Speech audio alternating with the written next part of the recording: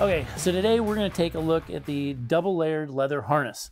And basically what you've got is you have a 5-point adjustment harness, leather harness, 3-strap in the front, 3-strap harness as opposed to a single strap, that is made out of 2 layers of basically harness leather. It is unbelievably well built. This is kind of a, the bomb-proof or tank of leather harnesses. It is just put together unbelievably well. So what you've got, breastplate, right, to protect the dog, fit around the chest plate here, give him full range of movements. You've got stitched into the D-ring, so the breastplate's technically replaceable. You can remove this if you need to. If you wanted to run it lighter, you didn't want to use it, you can actually take it off or get it replaced if anything happens. You can actually get sections of this harness replaced or repaired. So if something happened and you I don't even know. I don't know what would happen, because with a 2-layer leather collar or leather harness, they're about indestructible. So I don't know what you could potentially break, but if you did, the nice thing is you can have like a strap replaced from this, right? Or a section of this harness replaced. It's really a handy piece of equipment.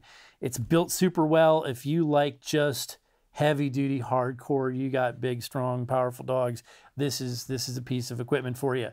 So there's not one strap that's just a cut piece of leather here. It literally is 2 pieces. So like it wraps all the way around this D-ring, comes all the way back up around this D-ring, comes back in, and then there's 3 layers that are actually put together here on this. It's 2 layers of strap all the way to the end. You can see it's stitched all the way through here. Same thing, all these are actually 3 layers pieces because they're wrapped around and then back and then stitched together. They are really heavy built. Again, this is as durability and strength goes, this is it. The nice thing is you still got the moldability of leather, and you're talking about, northern hided cattle. So, you just don't, the grain density, it's way thicker, way heavier. It holds up, it's thicker. It's just a better piece. It's just a better piece to start building out of. You can run off the back O-ring, the front O-ring, or actually the chest O-ring if you want to run it as a tracking piece and run it down between his legs and like I said, work him on tracking.